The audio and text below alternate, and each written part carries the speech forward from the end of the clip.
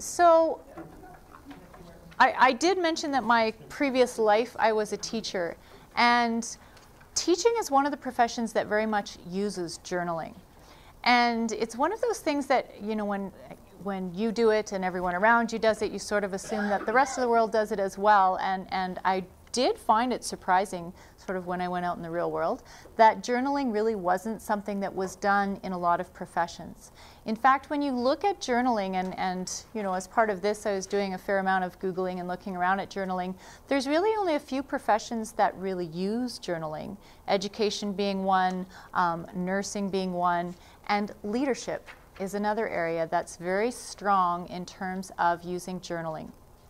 And originally this piece was to follow a fair amount of discussion on self-reflection, so I'll sort of try and incorporate that as we go through.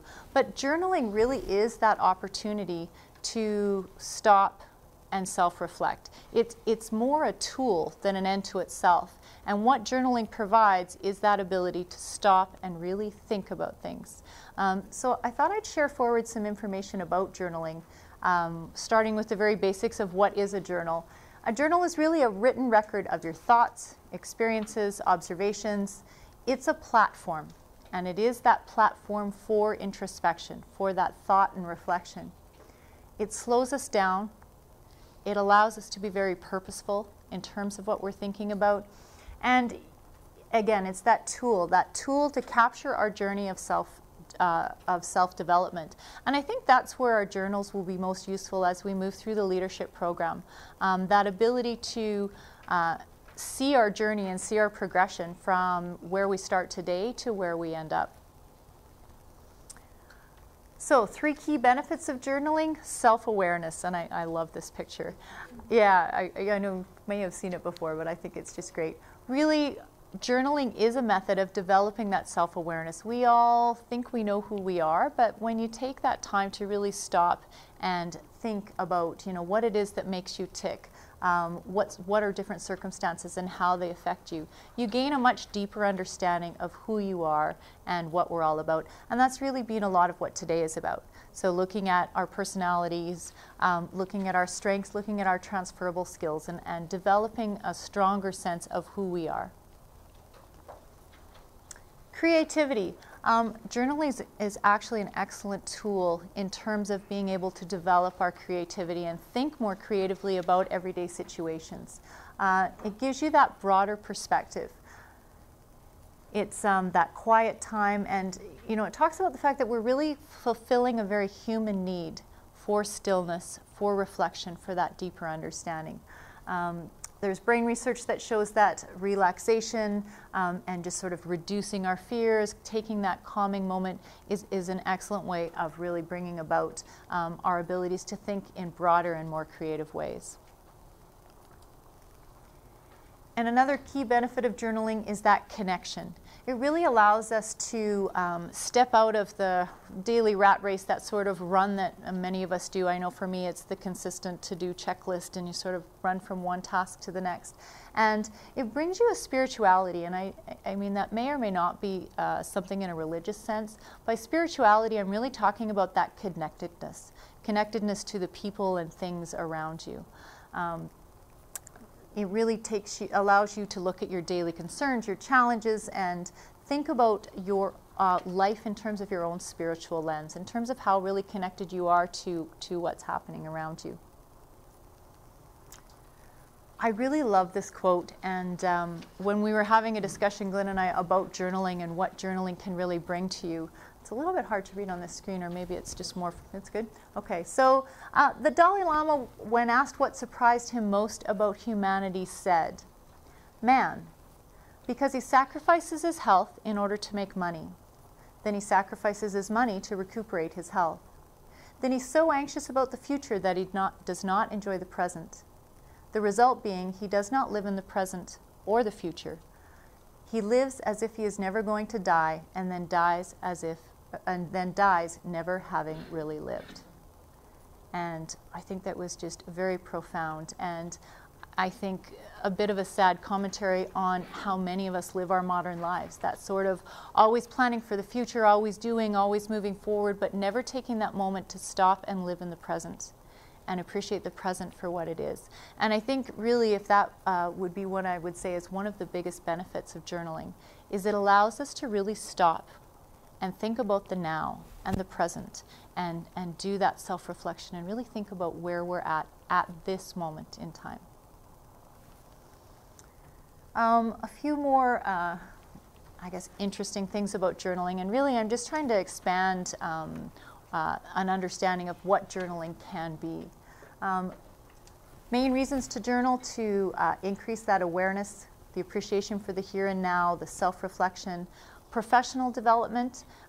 Journaling is an exceptionally useful tool in terms of professional development, really looking at where you're at now, where you want to go, and many of the pathways that you can use to do that, and allowing you to sort of really stop and think and plan and create that. I think Ron was mentioning the roadmap, and in many ways journaling can provide that roadmap. Understanding your key priorities, reducing that noise of what's always going on around us. Providing that clarification, our ability to really organize our thoughts, as well as the framework. Journaling can give you very much a framework to be able to think about something and think about it in perhaps a different way than we normally do. And consolidating, that idea to form things into larger concepts and broader concepts, which, just as a side note, is really one of the big ways of reducing stress in our lives, right? When we can see things in the bigger picture and understand it in terms of broader concepts. Journaling can really help facilitate things like problem solving and decision making. It provides that very private, non-judgmental format, facilitates new idea generations and problem definitions, as well as giving us the ability to see alternatives and understand both positive and negative implications of what we're looking at. One of the ways that we're really going to look at journaling is the fact that it can provide a forum. So it provides us a forum to be able to ask those questions about so what, or why, or the how, to really stop and think about something that we're learning about and ask some of those questions that make us think about it in a deeper way. Thinking ahead, journaling does give you that chance to really formulate tasks. You can use it as an ability to prepare for a situation that's coming up, and again, just formalizing those thought processes. Being proactive, looking at causes rather than symptoms for some of the things that we deal with, as well as giving that clarity and inspiring action. And finally, journaling really builds self-knowledge. So talking about how well we know ourselves, getting back to what's important, so looking at your feelings, looking at some of those situations. And when we were looking at some of our personality profiles, we were having the discussion about some of us are better at feelings than others. Understanding our own point of view, so that ability to really look at an issue and think about, what do I feel about that issue, what do I think about that issue, where do I stand on that issue, and processing our emotions. Again, rather than just having those emotions as something that occurs on the side while we're busy going through life, it allows us to really stop and reflect and think about those. So how often should you journal?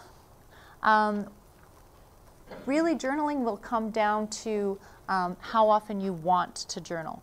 Now, there will be an assigned journal entry for each of the sessions within the program that we move forward with.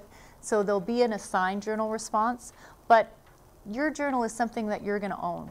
It's something that's really going to reflect your leadership journey as you move through. So make sure that you own it. If you want to write in it on a daily basis, you can do that. Sort of that if you can write with a fountain pen in a leather-bound book, which is somewhat what we've provided, or you can write with your lucky pencil on the back of dollar bills if you're both superstitious and rich. The journal entry is up to you and you own it. And I think really that's something to think about in terms of how you do it. So we were talking about the idea of an electronic journal and methods to be able to do that. And Triff, you were going to send forward a website that would allow us to do that. And Kim, I think you were talking earlier about the idea of a visual journal. Was it you? Yeah. Yeah, mind mapping. So whether your journal is something that you use to write, whether it's something you use to draw, whether you're mind mapping, concept mapping, whether you're doing it electronically, it's something you own. It's yours. It's your way of recording your journey, your way of pausing, thinking about, reflecting, and understanding some of the things that we're talking about as we go through the program. So own it. Make it something that's very meaningful to you, that's very useful to you. And maybe the journaling will be a bit of a journey in and of itself. You might start off with one method and then find something else suits you. You might start off writing long sentences and it may become more of a visual concept map. So finding the process that helps you best express what you're hoping to talk about and think about. Whenever you're stuck on a journal, whenever you want to maybe do one that's not part of sort of the assigned journal piece, or whenever the assigned journal piece isn't overly meaningful to you, these are some sort of go-to questions that you can use. So again, that owning the journaling piece. So whenever we give a journaling assignment, I guess, in relation to what we're learning about, if you look at that journaling assigned piece and it's just something that doesn't resonate with you, feel free to go a little off the track. Feel free to sort of take it to somewhere that is more meaningful to you, or maybe spend a short time looking at what was the assigned piece and maybe spend more time on something that really resonates better with what you want to think about and learn about as you're looking at the topic. So at the end of the day, the journal, I think the biggest message is that the journal is yours, you own it, and make it as meaningful a tool as possible for you in order to both document your journey and sort of help you in terms of moving forward in developing your leadership skills.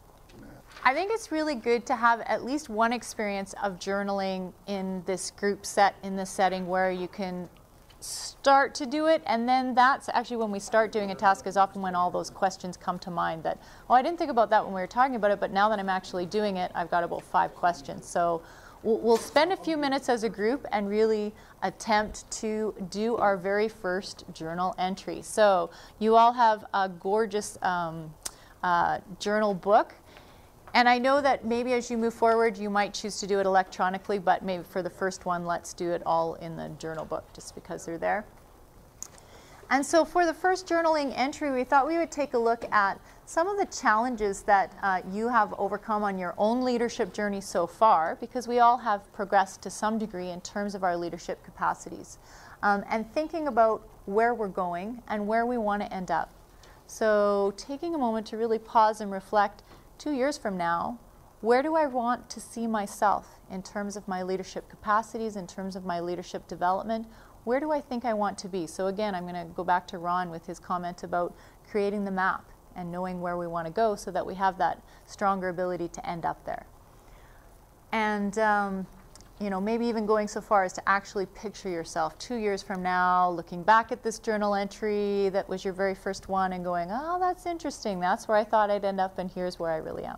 Who knows where it will be, how well. So for your journal entry, I really just gave 4 questions that you can think about as you begin your writing.